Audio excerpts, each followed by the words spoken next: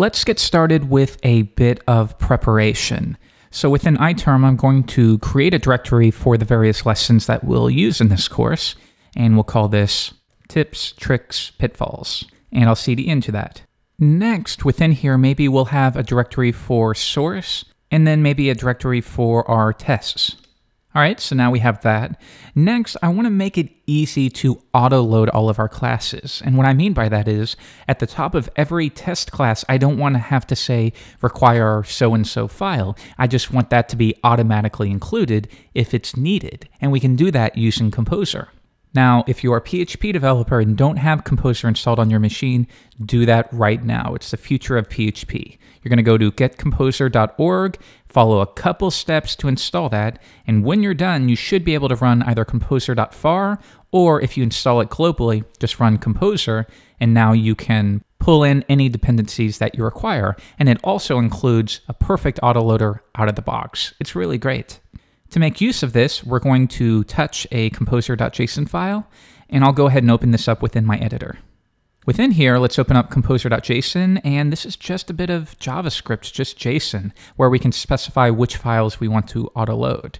So for example, I could say autoload, and then within an object, we can either specify a PSR0 autoload, or you can even just specify a class map. These classes I want to be autoloaded if they're requested, and that's what we're going to do. So we'll say class map.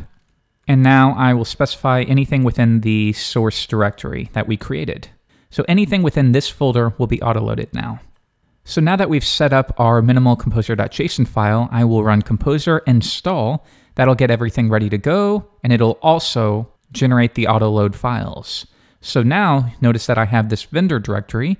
Within it, I have an autoload.php, and within Composer, we have these various class maps and namespaces that are being autoloaded for us. In this case, we don't have any files yet, but when we do add more files, we can simply run a composer.dump, and that will automatically be pulled in.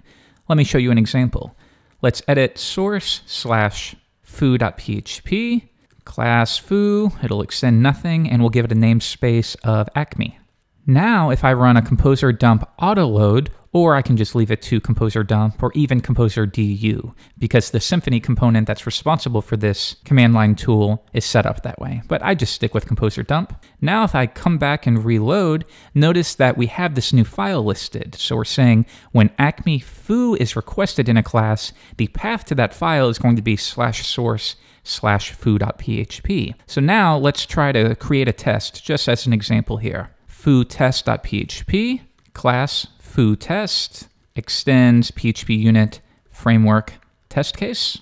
And now let's just add our first test it works. Now first, let's run new baz, just something that we know doesn't exist. PHP unit tests, and of course we get class not found. However, we know that acme/foo exists, but if I run that too, we're going to get the exact same thing. And this is something that trips up a lot of people who are first starting to use Composer. Now remember, Composer isn't magical. It's not just automatically going to chime in when it needs to. We must specify that we want to use Composer's autoload.php file as a bootstrap. So basically what we want to say is before we load this file, we want autoload.php to run. So for example, let's just require it here temporarily at the top of the class. Require the current directory, and then we'll go outside of it into vendor/autoload.php. Let's see if that works now. Run it again, and sure enough, we don't get any errors. But now this is almost as bad as requiring the file for every single test class. What we really want is to tell PHP unit to do that for us automatically without us needing to require it at the beginning of every test class. So we will review how to do that in the next lesson.